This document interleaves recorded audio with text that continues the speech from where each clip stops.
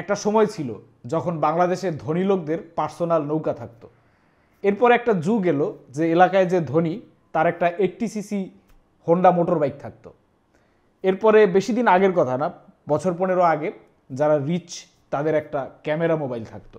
কিন্তু এই 2022 সালে এসে রিচ হচ্ছে সেই ব্যক্তি যার কাছে একটা 4K 144 হার্জ মনিটর আছে। কেন? কারণ হচ্ছে 4K 144 হার্জ আপনি অ্যাফোর্ড করতে পারলেও এই 144 হার্জের সুবিধা নিতে আপনার যে জিপিইউটা লাগবে সেটা এক্সট্রিমলি রিচ আর প্যাশনেট না হলে অ্যাফোর্ড করা নট পসিবল, অ্যাটলিস্ট এই মুহূর্তে। 4K 144 হার্জ মনিটর কিংবা একটা ফ্ল্যাগশিপ জিপিইউ আপনি অ্যাফোর্ড করতে পারুন আর নাই পারুন, ঘরে বসেই খুব সহজেই ডাক্তার দেখাতে পারবেন ডকটাইম অ্যাপে। ডকটাইম বাংলাদেশের একটি প্রথম সারির digital health care service provider. সম্প্রতি তারা নিয়ে এসেছে কিছু হেলথ কেয়ার প্যাকেজ যা আপনার ও আপনার পরিবারের সদস্যদের ভবিষ্যৎ করবে নিশ্চিত। এই প্যাকেজগুলোতে প্রতি মাসে সর্বনিম্ন 99 টাকা খরচে বছর জুড়ে উপভোগ করতে পারবেন সর্বোচ্চ 4 লাখ টাকা পর্যন্ত স্বাস্থ্যসেবা ও বীমা সুবিধা। এই প্যাকেজের আওতায় থাকলে হসপিটাল ফি নিয়ে আপনাকে চিন্তা করতে হবে না, সাথে আরও পাবেন দিনরাত 24 ঘন্টা আনলিমিটেড ডাক্তারের সাথে ভিডিও কনসালটেশন, ডায়াগনস্টিক ও ঔষধ হোম ডেলিভারিতেও থাকবে বিশাল ডিসকাউন্ট। এর বাইরেও আছে আরও অনেক সুবিধা, যেগুলো সম্পর্কে ডেসক্রিপশনে থাকা লিঙ্কে ক্লিক করে জানতে পারবেন অথবা গুগল প্লে স্টোর বা অ্যাপ স্টোর থেকে ডকটাইম অ্যাপটি ডাউনলোড করে নিতে পারবেন। আজকের ভিডিওতে আমরা রিভিউ করব LG 27GP950-B ultra gear 27 inch UHD nano IPS gaming monitor. মনিটরটা review করার সাথে সাথে আমরা টেস্ট করে দেখব যে 4K 144 হার্জের সুবিধা আপনি কারেন্ট মার্কেটের ফ্ল্যাগশিপ জিপিইউ দিয়ে নিতে পারবেন কিনা। ইন্ট্রোর পরে ফিরছি, আমি অনন্য জামান। Welcome to PC builder Bangladesh. ঘুম ভেঙে যায় কে আছে তাকিয়ে তাকিয়ে দেখি কে যেন লুকিয়ে উঠে দাঁড়ায় তারার আলোর মতো করে খুঁজে যায়, হাল ছেড়ে ঘুমের আশায় ভিড়ে যায়। LG 27GP950-B মনিটরটা যতদূর জানি এটা হচ্ছে LGর প্রথম 4K ন্যানো IPS 144 হার্জ যে মনিটরটা ছিল সেটার রিফ্রেশ ভার্সন। এখানে একটা ব্যাপার যে LG তাদের এই ন্যানো IPS টেকনোলজি নিয়ে অনেক বেশি মাতামাতি করে, ন্যানো IPS হ্যান, ন্যানো IPS ত্যান। কেন এই ন্যানো IPS নিয়ে এত কথাবার্তা? ন্যানো IPS হচ্ছে IPS-এরই একটা টেকনোলজি। আপনারা যারা ডিসপ্লের খোঁজ খবর রাখেন তারা জানবেন যে ডিসপ্লে টেক খুব দ্রুত চেঞ্জ হচ্ছে। নর্মাল IPS থেকে ন্যানো IPS টেকনোলজির ডিফারেন্সটা হচ্ছে যে IPS প্যানেলের পেছনে যে LED ব্যাকলাইটটা থাকে এখানে LG এক ধরনের ন্যানো পার্টিকেল ব্যবহার করে। এই ন্যানো পার্টিকেলগুলো যখন ব্যাকলাইটে অ্যাপ্লাই করা হয় তখন এই ব্যাকলাইটের যে এক্সেসিভ ওয়েভলেংথগুলো আছে সেগুলো কিছুটা অ্যাবজর্ব করে ফেলে। এর ফলে বেটার কালার গামুট বা কালার অ্যাকুরেসি অ্যাচিভ করা যায়। বছরখানেক আগে ডিসপ্লে ব্রিডিং নিয়ে একটা ভিডিওতে আমরা একটা IPS প্যানেলকে টিয়ার ডাউন করেছিলাম। একটা IPS প্যানেল আসলে কিভাবে কাজ করে সেই ভিডিওটা দেখলে একটু বুঝতে পারবেন, সেক্ষেত্রে হয়তো ন্যানো পার্টিকেলের ব্যবহারটা বুঝতে আরেকটু সহজ হবে। এনিওয়ে, এই ন্যানো IPSকে আবার আয়রন ম্যানের ন্যানোটেকের সাথে মিলিয়ে ফেলবেন না। তো যাই হোক, এই ন্যানো IPS টেকনোলজি দিয়ে LGর মনিটরগুলোতে কালার অ্যাকুরেসি কতটুকু বেটার হয়েছে সেটা আমাদের স্পাইডার টেস্টে হাতে নাতে দেখা যাবে। আনবক্স করলেই মনিটরের usual content, monitor stand, ultra gear সিরিজের angular and aggressive monitor base plate, কিছু কেবলস যেমন HDMI, ডিসপ্লে পোর্ট, USB 3 কেবল, কেবল ম্যানেজমেন্ট কভার, সাপোর্ট DVD, যদিও এখন ডিভিডির যুগ প্রায় নাই বললেই চলে, আর কিছু ইউজার ম্যানুয়ালস আর কিছু ওয়ারেন্টি পেপারস। মনিটর মাউন্ট করার সিস্টেম অ্যাজ ইউজুয়াল টুললেস। মনিটর স্ট্যান্ডটা স্ন্যাপ ইন করে সেট করতে হয় এবং এটা খোলাটাও খুব একটা ঝামেলার না। নিচে একটা স্লাইডার বাটন আছে যেটা দিয়ে সহজেই মনিটর স্ট্যান্ডটি চাপ দিয়ে আলাদা করে ফেলা যাবে। নিচের বেস প্লেটটা সেট করা সহজ, জাস্ট একটা স্ক্রু আছে। তবে মনিটরটা বেশ ভারী, তাই একা একা অ্যাসেম্বল করতে একটু ঝামেলা হতে পারে। LGর এই মনিটরটা বাংলাদেশে রিসেন্টলি ঢুকলেও প্রায় বছরখানেক আগে থেকেই এই মনিটরটার বেশ কিছু রিভিউ আপনি বিভিন্ন নামকরা চ্যানেলে পেয়ে যাবেন। এই মনিটরটার রিভিউয়ের বেস্ট সোর্স হতে পারে আপনার জন্য হার্ডওয়্যার আনবক্সের ভিডিওটা, কারণ তাদের ভিডিওতে actual response time, input delay, delta ই কালার সহ বিস্তারিত আলোচনা করা হয়েছে। ভিডিওটার লিঙ্ক ডেসক্রিপশনে দেওয়া থাকবে, চাইলে দেখে নিতে পারেন। চলুন এবার মনিটরের আউটলুক ইন্সপেকশন শুরু করা যাক। মনিটরটা বিল্ড কোয়ালিটি মোটামুটি ডিসেন্ট। কিছুদিন আগে আমাদের রেগুলার মনিটর রিভিউয়ার অতুলের রিভিউ করা LG 27GN750 যে মনিটরটা আছে সেটা থেকে এটার বিল্ড কোয়ালিটি একটু বেটার বলা যায় এবং একটু ভারীও বটে। Super slim বেজেলের মনিটরটার screen two body ratio প্রায় 94%, সুতরাং একটা সিমলেস ভিউইং এক্সপিরিয়েন্স পাবেন এই মনিটরে। মনিটরের নিচে চিন নেই বললেই চলে, এমনকি লোগোটাও নাই। মনিটরটা typical ultra gear design signature বহন করে, এর বেস প্লেটটা অ্যারো শেপড, পেছনে রিং শেপ ডিজাইন আর রেড এবং ব্ল্যাকের মিক্সড একটা কম্বিনেশন দেখা যায় এই মনিটরে। পেছন দিকে LG স্ফেয়ার লাইটিং 2.0 দেওয়া আছে, যেটা সরাসরি দেখতে কিছুটা খ্যাত, তবে RGB বেশ ব্রাইট। এই স্ফিয়ার লাইটিং সাউন্ড এবং ভিডিওর সাথে সিঙ্ক করে অ্যাম্বিয়েন্ট লাইটিং ইফেক্ট দিতে পারে।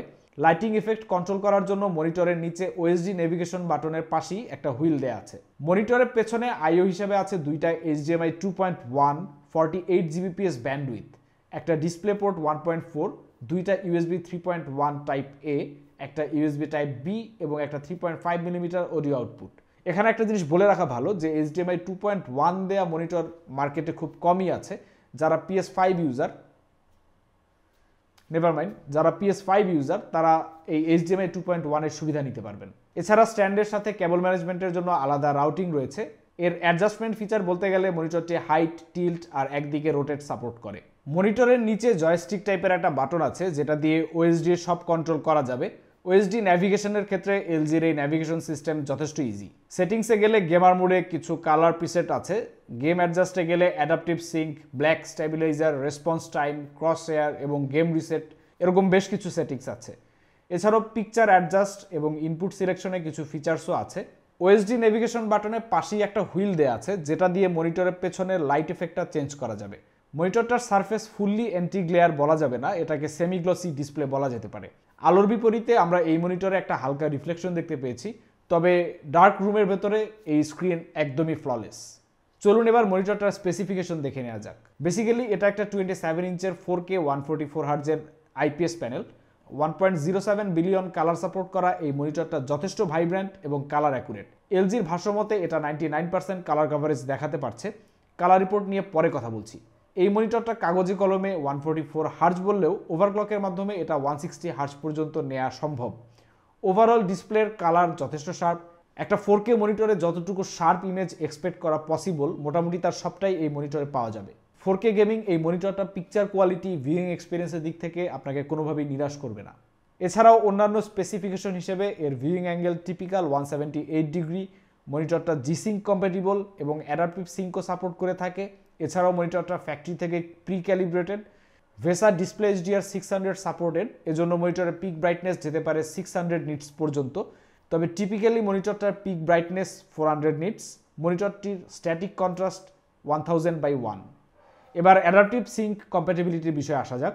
মনিটরটি জিসিঙ্ক কম্প্যাটিবল, কিন্তু জিসিঙ্ক বলতে এতে শুধু বেসিক জিসিঙ্কের এক্সপিরিয়েন্স উপভোগ করতে পারবেন।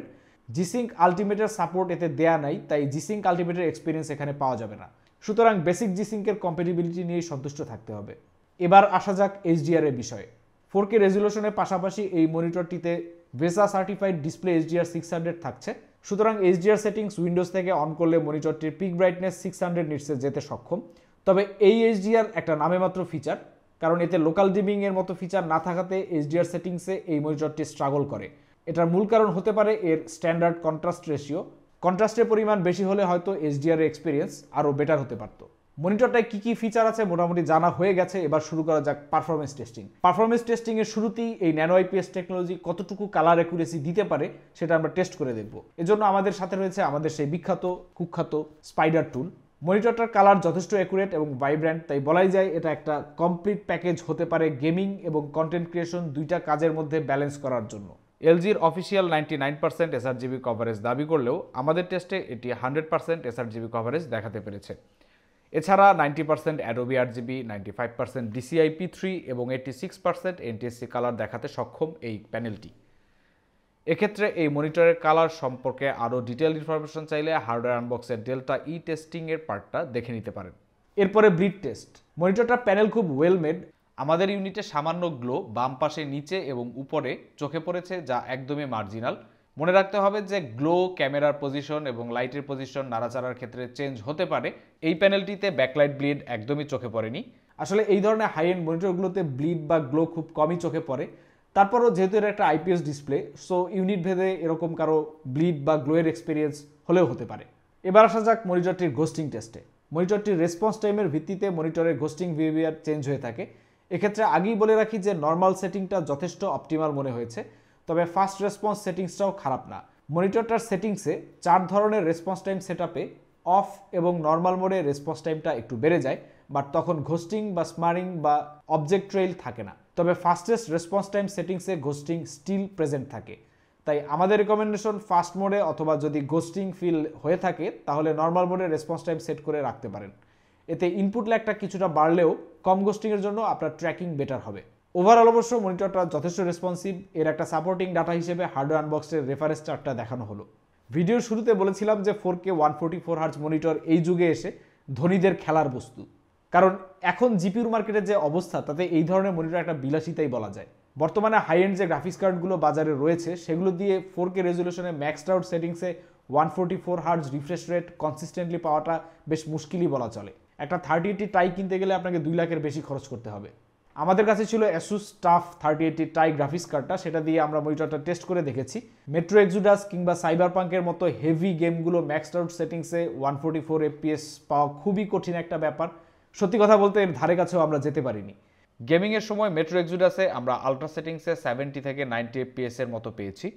অসাধারণ গ্রাফিক্স এবং কালার উপভোগ করলেও FPS একবারও 100 ক্রস করেনি। Cyberpunk 2077-এ maxed out সেটিংসের texture details এবং রিফ্লেকশন একদমই লাইফলাইক মনে হয়, কিন্তু FPS ওই 60 এর আশেপাশে। তবে স্পোর্টস গেমগুলোর কথা একদমই আলাদা। এই গেমগুলোতে ডিটেল কম থাকার কারণে আপনি পাবজি, ভ্যালোরেন্ট, ফোর্টনাইটের মতো গেমগুলোতে আপনারা প্রচুর FPS তুলতে পারবেন। অবশ্য স্পোর্টস সেন্ট্রিক কেউ এই মনিটরটা নাও নিতে পারেন, কারণ সিমিলার দামে সেই ক্রেতা হয়তো হায়ার রিফ্রেশ রেটের কথা চিন্তা করে অন্য গেমিং মনিটর নিতে পারেন। এক্ষেত্রে শুধু গেমার হলে পরে মনিটরের রেজুলেশন খুব একটা কনসার্নের বিষয় হওয়ার কথা না, কারণ 2K-তে অনেক হাই রিফ্রেশ রেটের মনিটর অলরেডি বাজারে অ্যাভেলেবেল রয়েছে। তবে যারা কন্টেন্ট ক্রিয়েশন করেন এবং প্রফেশনাল কাজকর্ম এবং গেমিংয়ের মধ্যে একটা ব্যালেন্স করতে চান, তাদের জন্য এই এক্সট্রা রেজুলেশন এবং 144 হার্টজের IPS প্যানেলের কম্বিনেশন একটা ভালো ডিল হতে পারে। শুরুতেই বলেছিলাম যে এই মনিটরটা একটা রিফ্রেশ ভার্সন, কারণ 27GP950 বেস যে মডেলটা সেটার ভেতরে HDMI 2.1 ছিল না কোনো হাই ব্যান্ডউইথ HDMI কেবল দেয়া। মোটা দাগে মনিটরটার গুড সাইডসগুলো দেখে নেওয়া যাক। 4K স্ট্যান্ডার্ড হিসেবে মনিটরটা যথেষ্ট ভালো এবং প্রমিসিং পারফরমেন্স দিতে পারে। 2, এতে দেয়া আছে 144 হার্জ G-Sync এবং FreeSync কম্প্যাটিবিলিটি। 3, ভালো কালার অ্যাকুরেসি। গেমিং এবং কন্টেন্ট ক্রিয়েশনের মাঝে এই মনিটরটা দারুণ একটা ব্যালেন্স। চমৎকার কালার আউটপুট যেমন পাবেন, তেমনি হাই রিফ্রেশ রেটের কারণে বেশি ফ্রেমও উপভোগ করতে পারবেন। নাম্বার 5, নাম্বার 6, নাম্বার 7 ওই একই কথা। এই মনিটরটার কালার অসাধারণ। টু বি অনেস্ট, এ পর্যন্ত যতগুলো মনিটর আমি এক্সপেরিয়েন্স করেছি তার মধ্যে টপ 3-4টার মধ্যে এটাকে রাখতে হবে। বেশ কিছু গুড সাইডস বলে ফেললাম, এবার ব্যাড সাইডস। নাম্বার 1, গেমারদের জন্য ELMB বা মোশন ব্লার রিডাকশন কোনো টেকনোলজি LG এখনও দিতে পারেনি।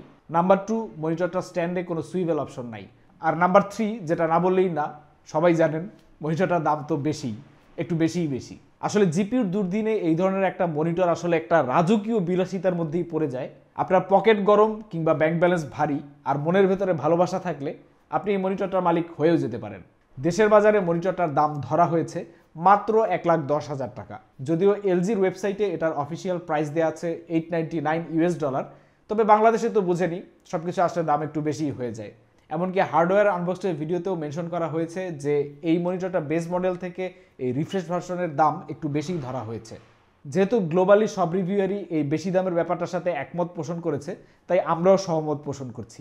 সত্যি কথা বলতে এই মনিটরটার দাম যদি 1 লাখের নিচে বা 90,000-এর কাছাকাছি হতো, তাহলে হয়তো এটা মার্কেটে আর একটু বেটার কম্পিটিশন দিতে পারতো। অবশ্য যার কাছে দাম কোনো ইস্যু না, তার জন্য it could be one of the best choice right now.